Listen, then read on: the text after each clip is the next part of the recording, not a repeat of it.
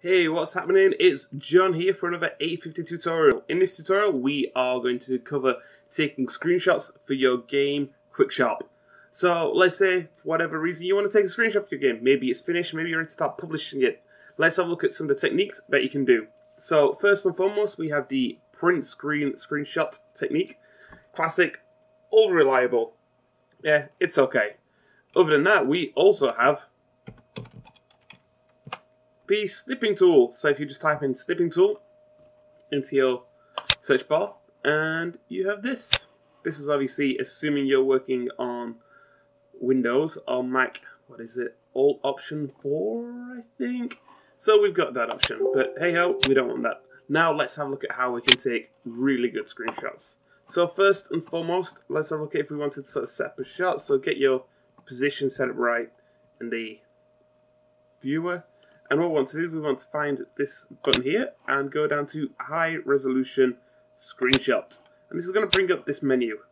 And we've got a couple of options in here, which include like screenshot size multiplier. So if you want to take it like, say, times 2, times 3, this is going to really add a lot of detail to your image. Include buffer visualizations with HDR and stuff. Let's not really concern ourselves so much with that. Let's just take the screenshot. And if we open up this folder, we can see we now have a screenshot. And it looks pretty good, pretty dynamic. And let's have a quick look at the size of it. 1620 by 720, because my monitor isn't that awesome, and that'll be what it's defined at. But, you know, we've got these other options as well, and this will probably take a bit longer to take a screenshot if you turn on your HDR for that really awesome lighting. Then you're going to get what should hopefully be a slightly different quality image. Let's have a look. I've pressed the screenshot button. This was going to take a bit of time because it's a bit more taxing on your graphics card. So depending on what graphics card you're rocking, it might be done quite quick.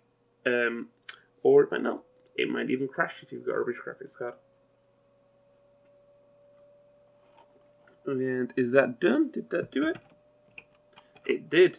Cool, so we've got all these extra files which we don't really need to concern ourselves with. And yeah, so now we took 2 screenshots, one with HDR and one without. It doesn't look too much different. But I want to show you one more technique. This is what I do if I want to record a screenshot. So what I'm going to do is I'm going to set up my frame to where I want it. Let's get a bit of sunlight in the background and a bit of everything else that's going on.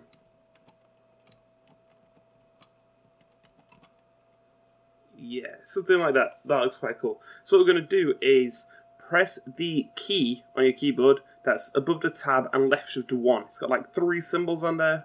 Do not know the name of this key, but this little option is going to come up at the bottom. We're going to type in high res shot. We're not going to stop there. We're going to type in, we're going to find what size that. So I'm going to go full HD, 1920 by 1080. And hit enter. Screenshot's taken. Let's go across to the folder. There we go.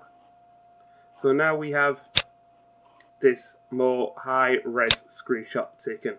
And that looks really nice, got a lot of detail in there, and it's full HD. So yeah, there you have it guys. Those are a whole bunch of options for how you can take screenshots from Unreal. Hope you found that useful. Thanks for watching.